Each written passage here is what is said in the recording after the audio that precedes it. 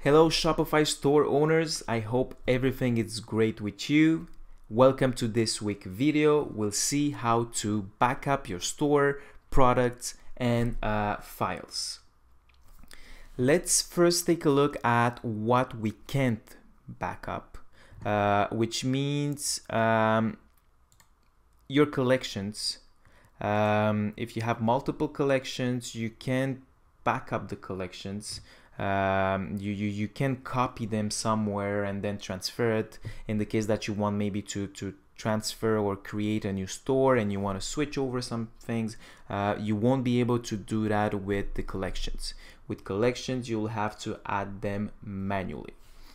We'll be able to transfer the products. We'll be able to copy and back up your products. So simply click on export. It will auto select all products. Make sure it's CSV for Excel. That's what I normally select, or you can go just plain CSV file.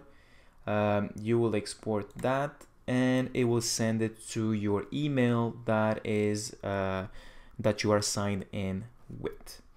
So that's pretty simple for products. If you want to import them back at one point, you can just do import. It needs to be, of course, a CSV file in the right template.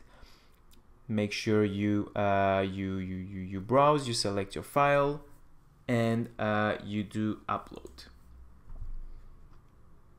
So you can just select your file. Has to be a CSV. You're gonna open it and upload the file. What you can do here is select to override existing products that have the same handle, meaning if in your file you have 20% of your products that have the same handle as what you have already in the store, those will be overwritten if and only if you select to overwrite them. If not, it will just skip over. So this is for products. Collection, we said you need to do it manually. Another one that you need to do manually are it's your menu, your navigation. So all of this menus and navigation, you cannot just export them or copy them somewhere. You will have to manually redo all of them.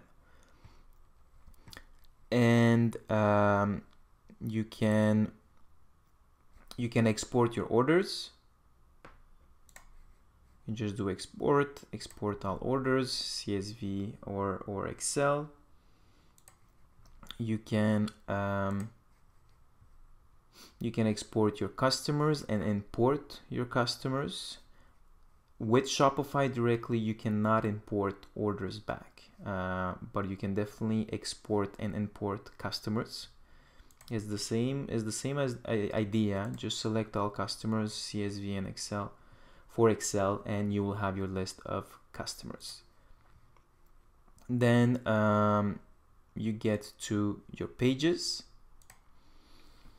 For pages and blog posts, what you can do is to open them up and switch to HTML, and then you do a select all, copy, and you will paste this into Word or just to a text file, text software that you have, sorry, and you can paste it over there.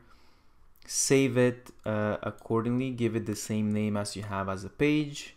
You can store this for backup or again to transfer it to another store. So you can do this for pages, and you can do the same for the blog posts. Another thing, if you want it for backup, you can always create the same pages back again with maybe a backup on them. But if you have a few of them, it will be too rough maybe to manage after that.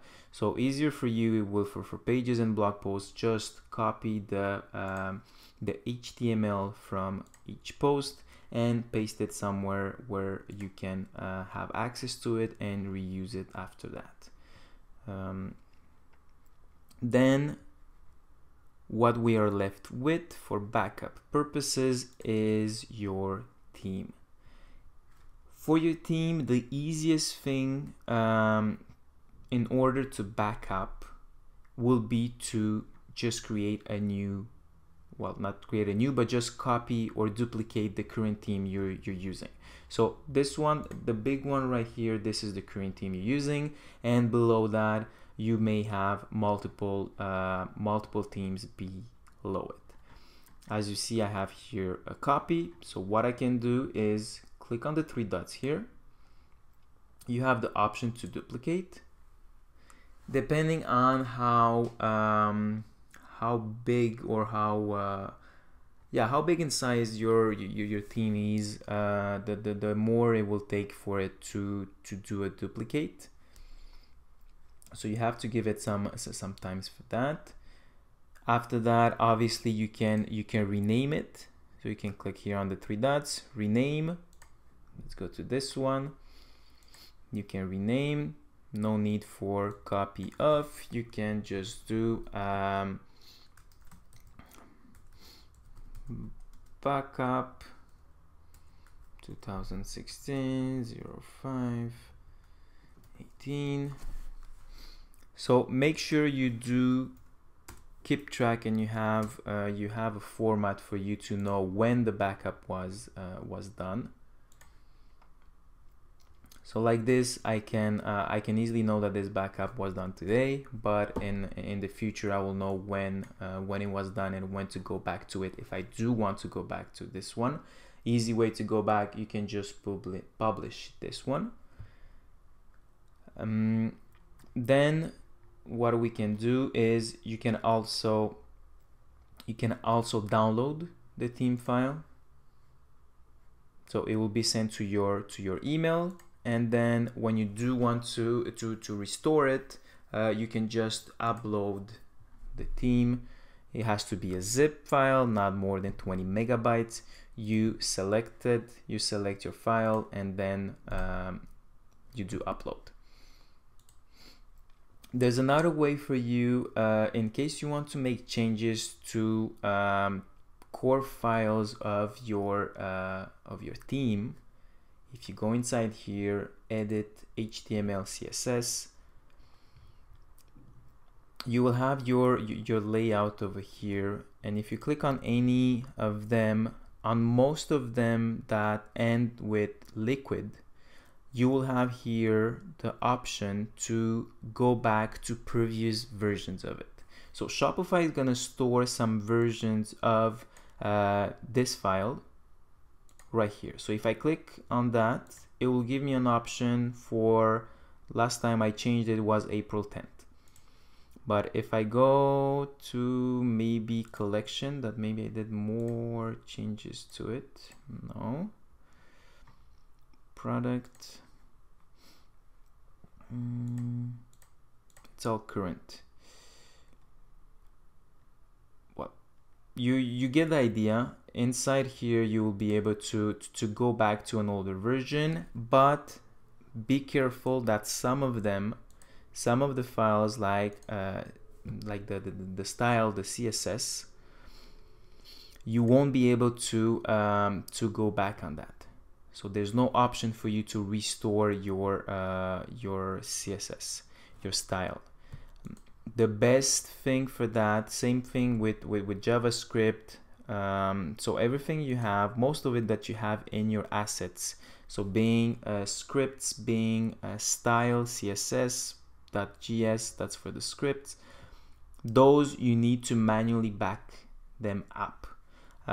Simple way to do it, let's assume this is let's say this is my style file. What I'm gonna do is select all, then copy. You click here to add a new asset, create a blank file, and what I want to do is call it the same thing, Timber, and add a BK or backup or whatever you want to put, but that's how I do it to keep the names shorter. And then I'm just gonna paste it here. You can even give it put a date here if you want, just to be even more certain on when the backup was done. And we have a small issue because this should end with liquid also. So let's save and rename it.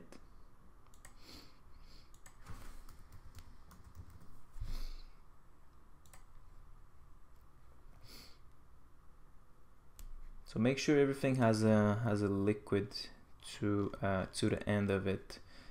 Gives a little bit of errors. Let's see if I reopen it. Okay. Yeah, if I reopen it, everything looks okay. So that's it. That's how I will back up my style sheet. If you know you're gonna do changes to those, make sure you back it up or in here or directly by making a duplicate of your theme. So that's it for backing up your store, your products, customers, and the files directly on your theme and the website. So if you have any questions, as usual, please ask them in the comments. You also have my information below in the description. You have my email, you have my Skype, you have LinkedIn, Twitter. Everything is there. You can always get in touch with me. As usual, please don't forget to subscribe. I'm releasing videos like this each week, so like that you will be sure to not miss anything. Thank you. Have a good day.